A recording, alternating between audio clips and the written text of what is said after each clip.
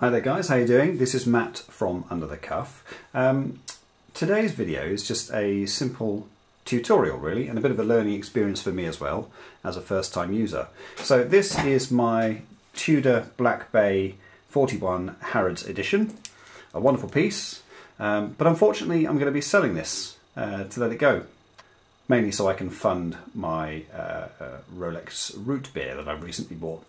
So in order to make this more saleable, I've decided to try and clean up some of the polishes and scuffs that it's acquired over the years from its use. I'll try and zoom in a bit here and see if you can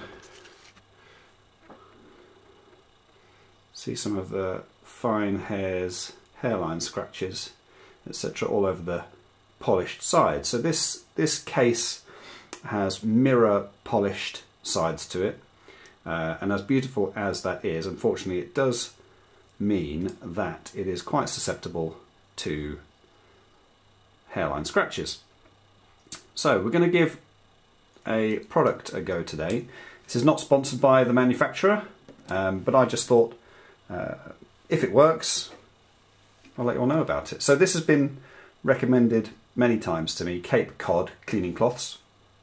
I've got a large tin here, and I haven't opened this yet. Arrived today from Amazon. I thought I'd do a quick little video about it and see how it goes, see if it improves things. So I'll probably end up speeding up the footage when it comes to the actual edit, so that you don't have to sit through 10 minutes of me just polishing a piece of metal.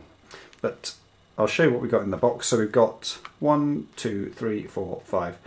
6 individual packets here, each one containing a large polishing cloth, 4 by 6 inches on each one. I think you can actually cut these down, put them away and reuse them, hence the nice tin. We've got a nice lint-free drying or polish or rubbing down cloth for afterwards, and some plastic gloves as well, only 1 pack of those. So put this out the way here, try and get the name in for you. I've got a few packets of rubber gloves here. I only need 1 or 2 of those, so let's put those back. So this is the package, directions for use on outer tin, over here.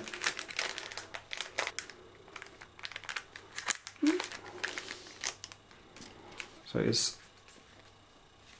actually get 2 per packet. So I'll put this one back, I won't be needing that one. Oh god, that's really sticky. Okay, I think it's time to go and wash my hands, put the gloves on before going any further with this. Stand by. So I'm back, gloved up as you can see. Note to future self, put the gloves on before opening the packet, because it's quite sticky. So I'm just going to cut off, I've got some scissors with me this time. Let's see how we get on. Maybe we'll do one side of this and compare it to the other. That might be the best way to do this. Okay, we'll do that instead. Right. Okay, so here goes.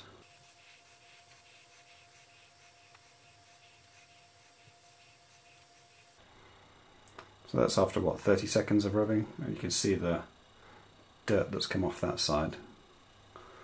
Don't know if it'll be making any difference just yet, but there's obviously going to be some deeper scratches that this level of polishing won't be able to clear up,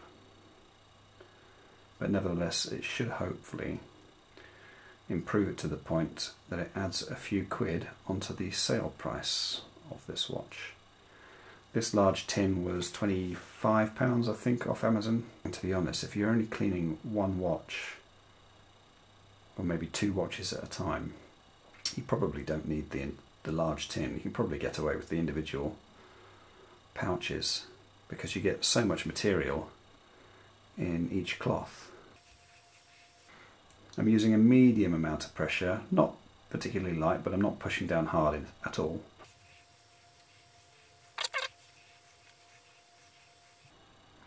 Now I don't want to use this on any of the brushed surfaces because this will unbrush the brushing.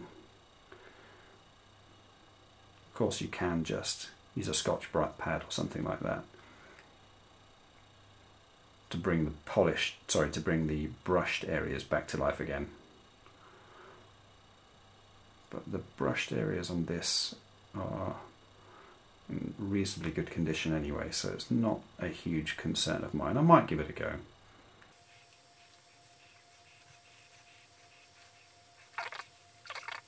Buffed up, just like me, obviously.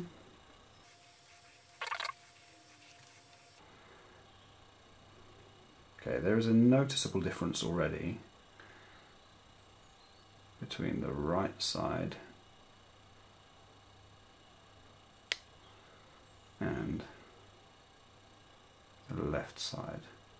The finest scratches are definitely being taken out of there.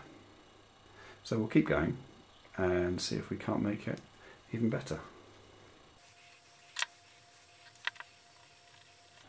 I'm trying to adjust the point at which my thumb puts pressure down onto the side of the case, moving it around and trying to vary it, spread it out so that we don't get polishing in just one area, moving up to the edges. Now, I wonder if you had like a little mini Dremel or something like that, and you could wrap a little piece of this around it. I bet someone's done it somewhere in the life hacks on the internet. I imagine this would work even better on gold, being a softer material than steel. Wouldn't want to use it on anything other than solid gold though, at least not very often, because polishing actually removes some of the material from the surface. So if you've only got a gold plated watch, which is normally only several atoms thick, you start polishing too much, you're going to get down to the metal underneath. So this is not recommended for gold plated items. I think it even says that on the tin in the instructions. And if you do, be very gentle and work on a small test area first. Of course, when you are working on your watch, best to lay something soft down underneath and clean, so that as you're resting the watch down on the surface, there's no bits of dust or grit, lint scratching the side that you've just polished. Notice I'm trying to only go back and forth in one direction, one plane of movement, as is recommended, rather than circles or up and down.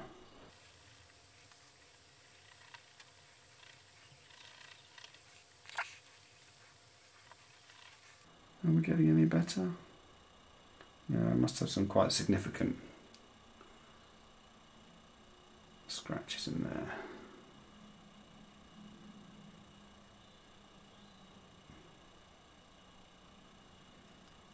Up on the top end, maybe that's just grease, not sure.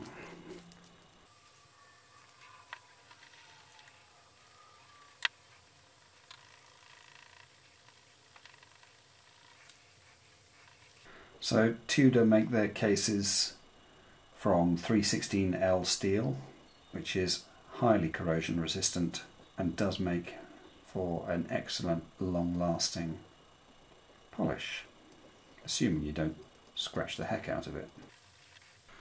Interesting note, Rolex actually owns their own foundries, so they have proprietary alloy compositions that only they are allowed to use.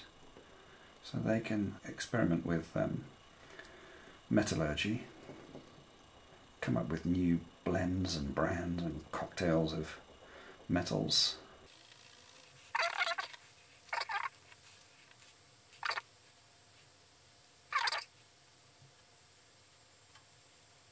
It's a good start nonetheless.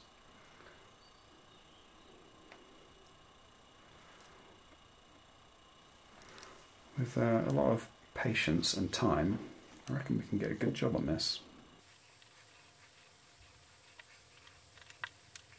Oh, wouldn't it be nice to have a clamp or a vice to hold this case down? Save my left hand a lot of strain.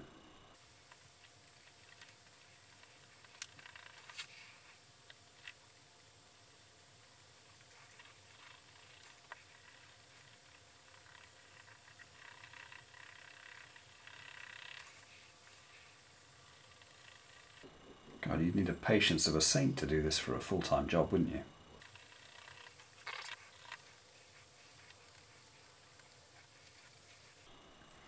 I need to run this through a cleaning bath afterwards to get all the chemicals from the cleaning cloths out from behind all the seals and under the bezel, etc. And then I think we'll see a real... Now that looks much better. Let's have a look at that.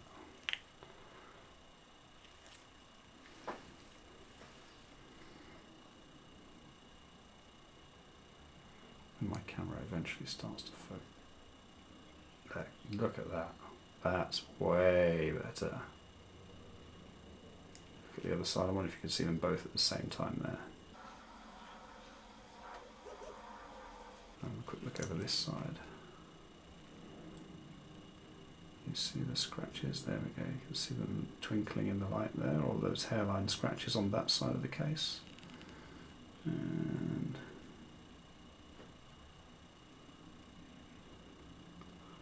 well, there are still some. Definitely not as bad as it was before. There you go, you can see them a bit better there.